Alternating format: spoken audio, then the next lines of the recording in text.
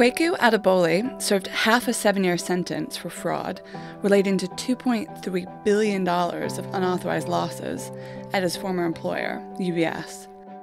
Now out of prison and facing deportation, he says pressures on traders remain. I caught up with him at the FT Banking Summit in London to find out what he's working on now. In the 18 months since my release from prison, whilst fighting against deportation from the United Kingdom, I've been doing a lot of work with universities around the country.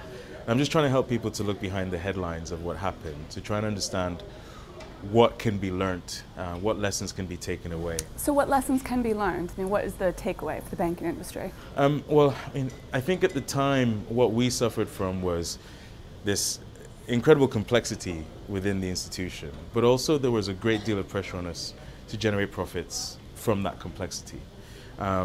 And we didn't necessarily have the resources we needed to achieve what we were being asked to achieve. But I mean, ultimately, this is very much about the purpose of the industry and what we were trying to do for the bank at the time. Mm-hmm. Looking at the recent Wells Fargo scandal, do you think that that's the sort of problem that's going to keep happening in the banking industry if the industry doesn't stop and take a look at its incentives and look at the culture that they've created? Yeah, I think it's a problem not just for the finance industry. I think it's a reflection in a way of the complexity in society and in general in our industries.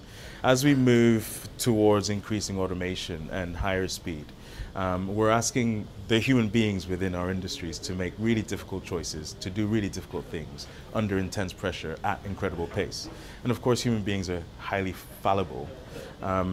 And what happened at Wells Fargo is an example of what happens when the challenges that people are trying to meet are just too difficult, and people are forced to make decisions that are, not necessarily the right ones.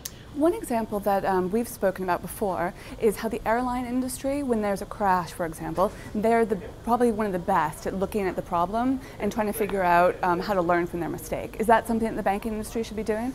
We definitely need to put in mechanisms for better industrial learning.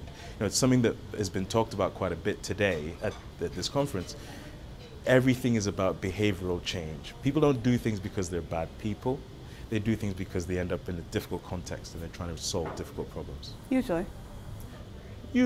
And I certainly believe that in our corporations today, that most of the things that go wrong are because people are trying to do very difficult things, not necessarily because they're bad people. Yeah. So could there be another rogue trading incident, or do you think the banking industry, at least in the UK, has learned from the mistake you made? I struggle with the term rogue trading incident or just rogue trader in general, because if you take, for example, the Wells Fargo problem, or what's happened at Tesco recently, back in 2012, or the LIBOR stuff, or even the 2008 crisis, this isn't about rogue traders. Ultimately, the driver of all that behavior is the same. And what we need to get to is a point where we understand that things go wrong, not because of one person, but because of the system and what people are being asked to achieve. To answer your question, though, I think that there's absolutely scope for things to go wrong again, because complexity is increasing and pressure is increasing all the time. And that means that we haven't learned, it's difficult to learn everything that there is to learn, which is why I'm doing a lot of this work now to help people to understand that there's a lot of work still to do.